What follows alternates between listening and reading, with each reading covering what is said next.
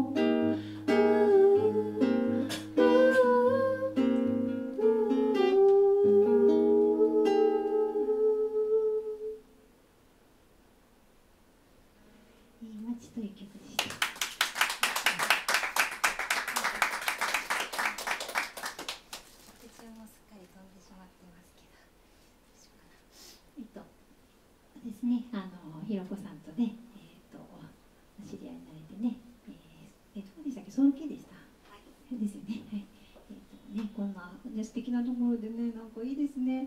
でもめちゃ本当なこの雰囲気いいですね。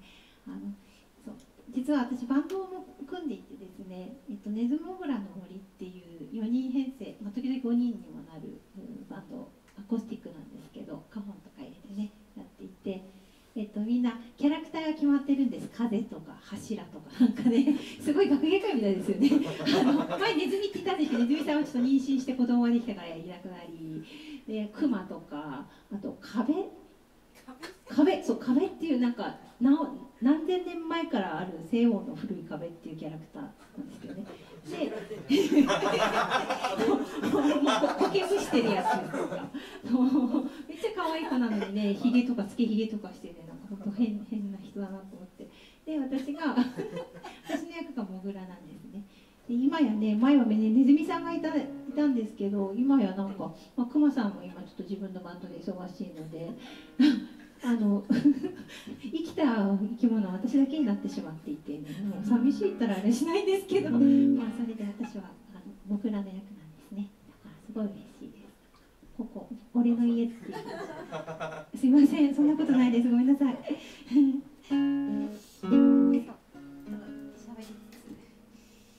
ギリギリになってきちゃった。申し訳ないですね。すごい、私これで欲しいな。私が乗っても大丈夫かな。大丈夫。大丈夫。駅とか行ったら本当嫌ですよね。怖い怖いね。夜中に松屋行くから行けないんだと思います。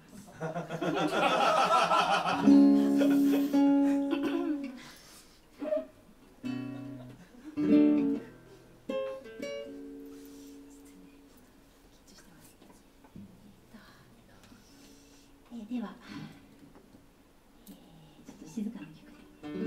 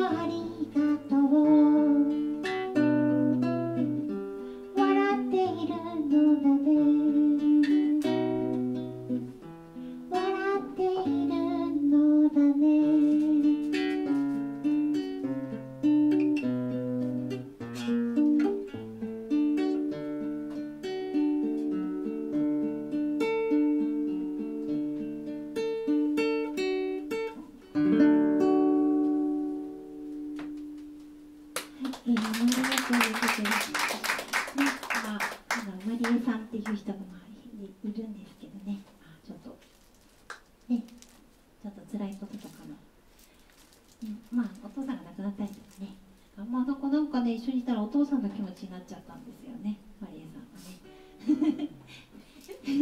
亡くなったお父さんの気持ちになって作っちゃいましたけどね。じゃあまだあと2曲ぐらいは平気ですかね。ドリンク飲んでもいいですか。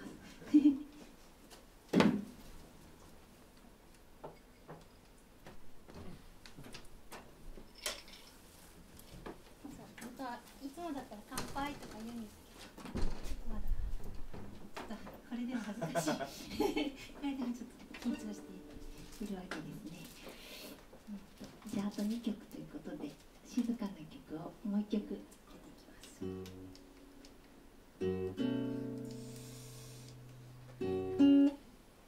ューナーが壊れてるんですよね。一回電池を取り出すと復活するんですね。大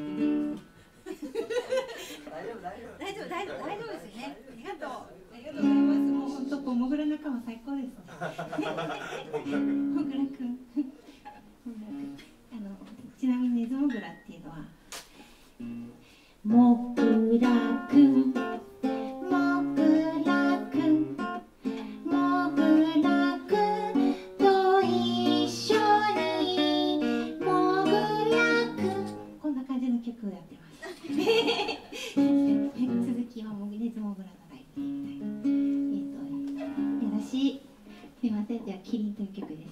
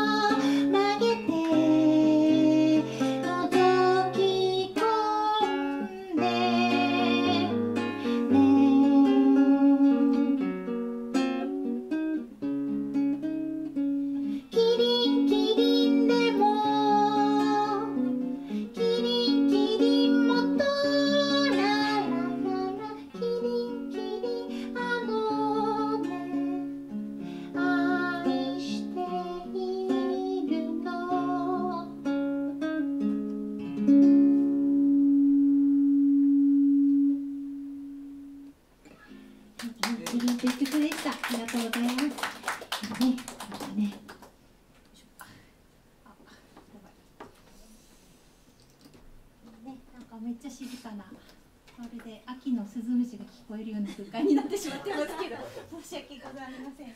なんかね、さっきのね、こういい感じの温まった感じをすっかり季節秋に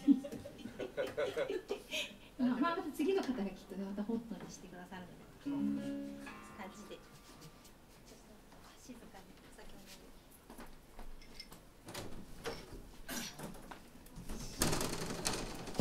んで。では、最後になります。ウータンということでね、Facebook じゃなくウータンですね、なんかウータンウランみたいですけど、ウータンっていう名前でやっていて、ね、時々ね、告知もすいません、なんかひろこさんもウータンで始めてもらっちゃってそうですよね、そう思いますよね。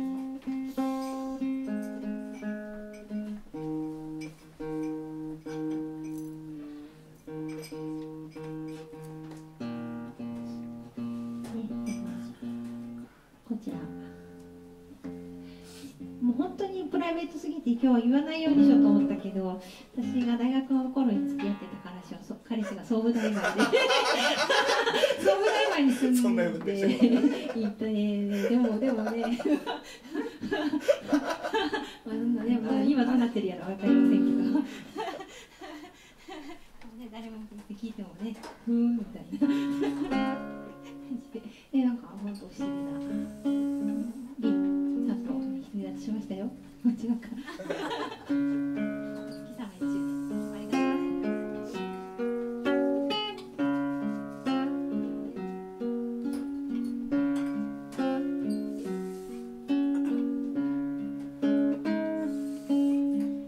一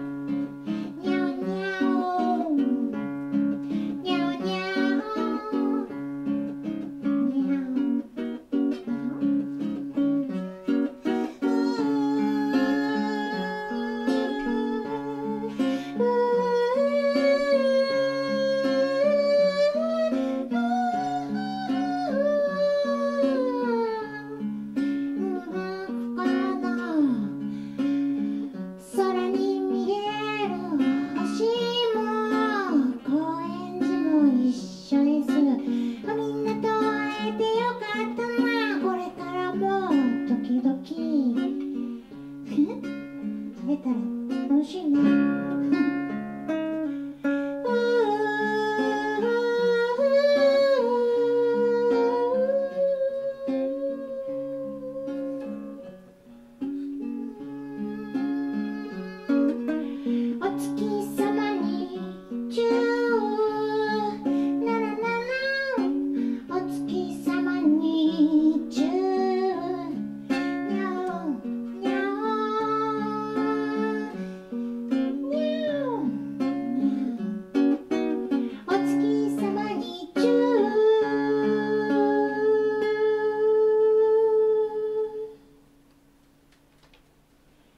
うーたんでした。ありがとうございます。初めてのところで本当ありがとうございます。皆さんありがとうございます。なんか寝てる人いませんか？大丈夫です。